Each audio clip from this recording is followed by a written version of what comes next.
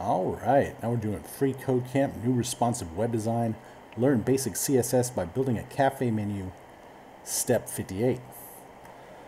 So it's a bit boring for all the text to have the same font family. Okay. We can still have the majority of the text sans serif and make just the H1 and H2 elements different using a different selector. All right.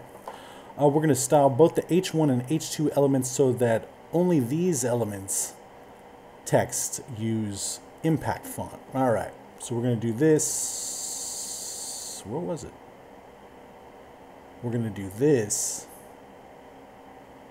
on one new of these. I forgot what these are called, but one of those. So we're going to say dot H1 comma dot H2, just like this here. Is that what we're going to do? No. Maybe just H1 comma H2. Maybe that's the case. Maybe that's what we got to do. All right, let's see if this works. We're going to do this, and then we're going to say impact font, and we're going to do this font family impact. All right, gotcha.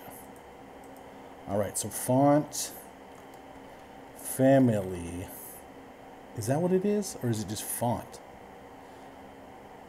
Let's just do font. Font.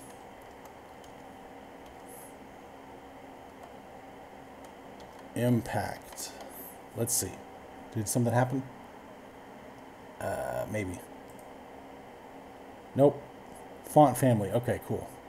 Font family.